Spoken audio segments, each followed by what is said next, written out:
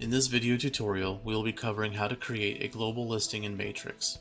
Before entering a global listing, it's important to know that you must have a signed co-marketing agreement with the local listing broker or an exclusive right to sell listing agreement with the owner.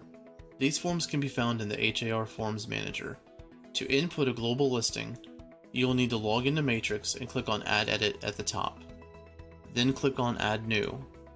On the following screen, select the Global Add Edit option located at the bottom. Next, we're going to click on Start with a blank listing. This will open the main form to enter listing information. The fields in yellow are required to make a global listing active. Prior to making your listing active, you may save your progress by selecting Save as Incomplete. Only select Submit Listing when you are ready to make the listing active. A confirmation screen will appear confirming that the listing has been submitted and it is now active and available as a global listing. Thank you for watching this video tutorial. If you have any questions, please contact us using the contact information provided.